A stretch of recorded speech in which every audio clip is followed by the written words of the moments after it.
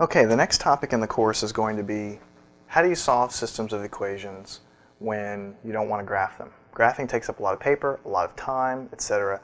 There's mathematical ways to do these things that are much more powerful than graphing. I mean, we've seen in a couple of examples that I've done on the board that you've got to be very precise with exactly how you draw the lines, or some of the points don't look exactly right. Of course, that can be helped by using graph paper and a straight edge, but it's pretty tedious, especially when the lines are kind of complicated, okay?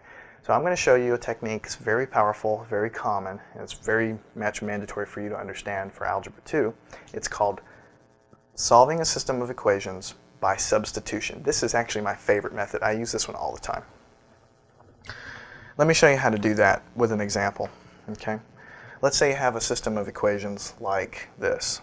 Y is equal to 2x, and the second line is x plus y is equal to 6, and I want to solve this system of equations. Well, what I'm going to do is, remember these two things, whenever these two lines are satisfied, there's one point that's an intersection of these two lines. What I'm going to do is I'm going to take the first equation, which says y is equal to 2x, and I'm going to turn around and I'm going to plug it in into that second equation. Okay, into this spot for y, and then I'm going to go from there, and you'll see where we go. So let's do that. Using the second equation, x plus y, but remember y is just equal to 2x, so I'm going to put a 2x here, equals 6. This is very crucial for you to understand what we're doing here. Okay, I've got two equations. I've got one of them already solved for y. I take this y, which is equal to 2x, I put it in here, and this is what I get, x plus y, but in this case y is equal to 2x equals 6.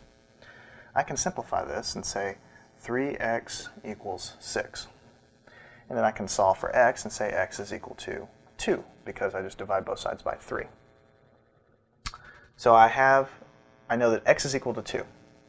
Now, let me use a different color to make it clear.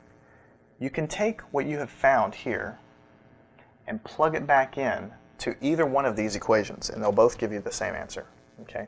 So let's go ahead and try to do that, and I'll just do it in a different color.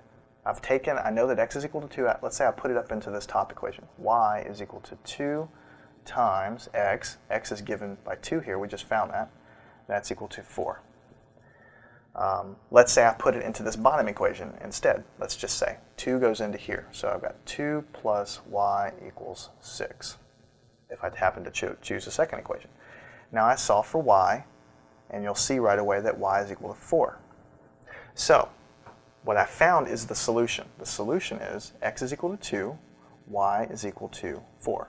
This is the solution to that system of equations.